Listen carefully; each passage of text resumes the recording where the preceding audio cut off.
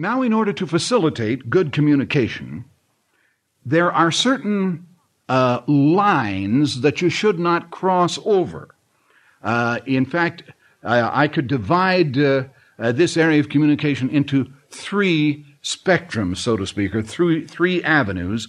There would be the frigid zone, the temperate zone, and the torrid zone.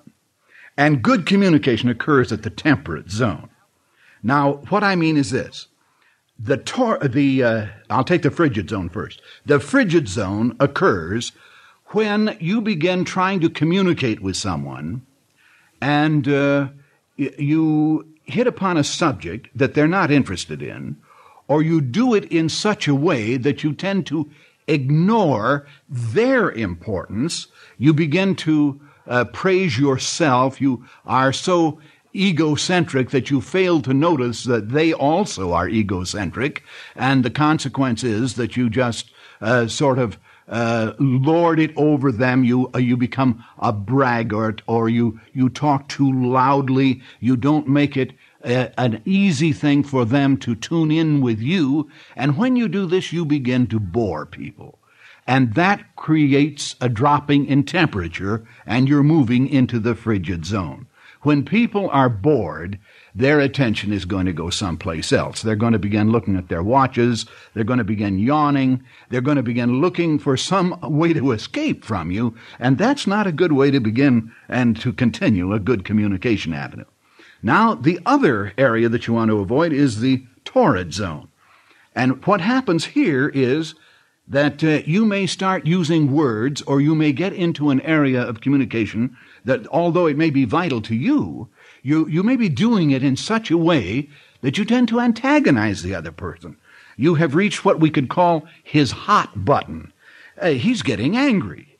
And the minute a person begins to get angry as a result of your communication efforts, he's not interested in hearing anything more that you've got to say. He's interested in saying something back to you. In fact, he wants to take you on now. He doesn't want to communicate with you. He probably wants to hit you.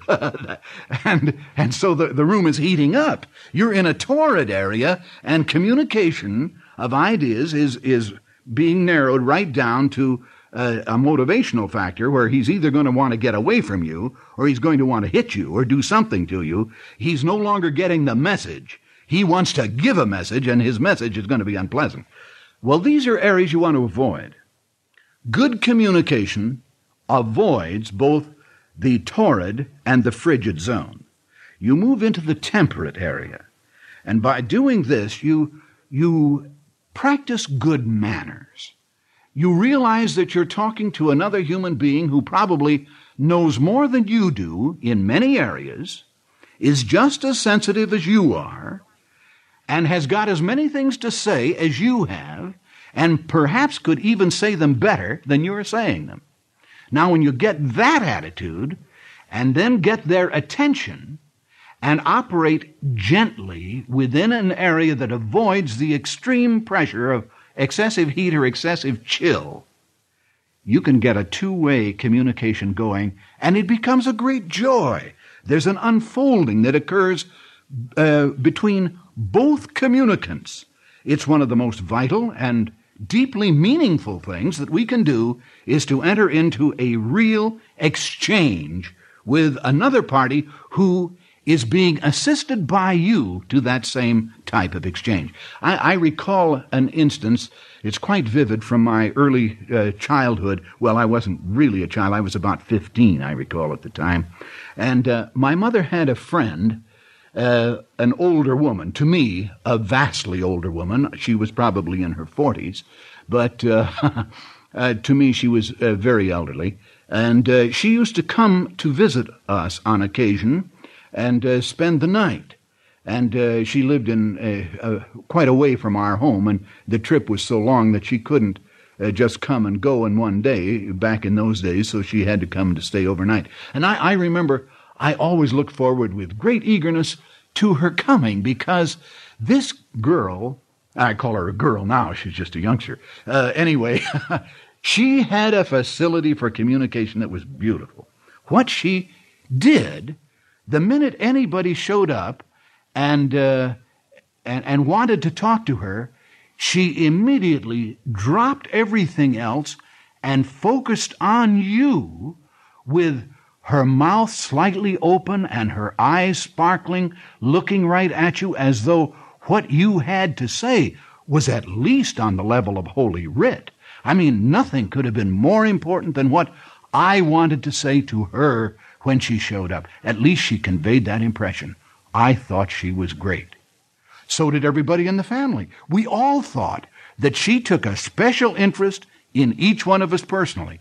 Now that I look back at it, I'm not sure she took any special interest in any of us, but she was good at communicating. And as I look back, I don't think she ever lectured me at any time. Almost everybody else did, but I don't think she ever did. At least I can't remember it. And yet I can remember learning things from her. So she must have had a very subtle way of making the exchange a two-way street that always built me up. And I loved it. She made me important. She was at once sympathetic, eager.